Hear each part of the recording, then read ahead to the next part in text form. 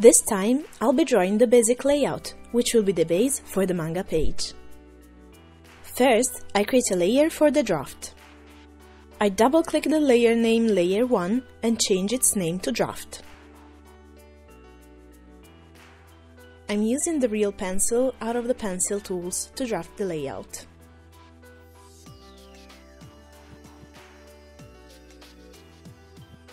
The initial expression color of the layer has been set to monochrome, so drawings can only be done in black or white. I will change the expression color of the layer to gray so that I can now draw different shades when drafting out the image. Further, I click the layer color in the layer property palette to use a light blue color when sketching out the layout, which makes it easier to proceed with the drawing.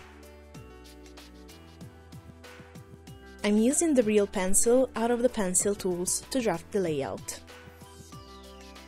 In accordance with the reference lines and bleed border of the page, I consider the panel layout, the characters' positionings, and the placement of dialogue.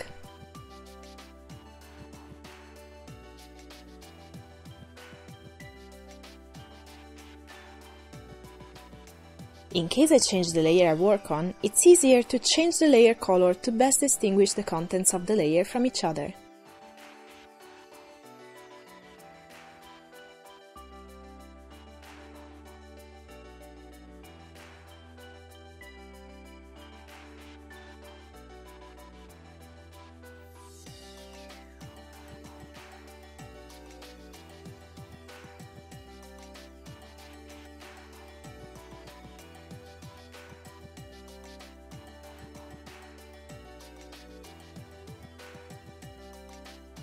The draft of the page is finished.